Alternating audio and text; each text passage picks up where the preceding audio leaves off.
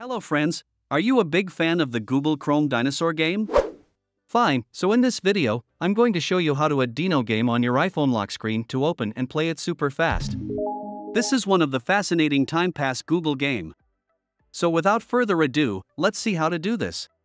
For this, you must have Google Chrome installed on your iPhone. If it is not, please go to the App Store and search for Chrome. After it, tap on Get button to install it. That's it. Now go to the phone lock screen, press and hold on the screen to access Edit View. Click Customize button, tap on the lock screen. Next, what to do? Tap on Add Widgets or on Widget Space Area. Now Widgets Gallery will open, scroll to Chrome and tap on it. Finally, the settings is here. Now, swipe to the left side to navigate the Dino game. Wow, the Dino is here, tap on Dino. So it will take place in the lock screen widget panel. Now click on the X mark button and hit on the Done button. Again click on the display, that's it.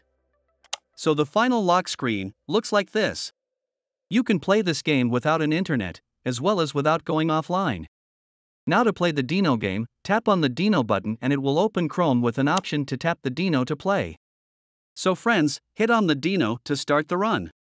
You need to tap on the screen to jump the Dino over the obstacles, like cacti, in your path. If you need to duck under something, then here not down arrow method work. Play the game and share your highest score in this video comment box below.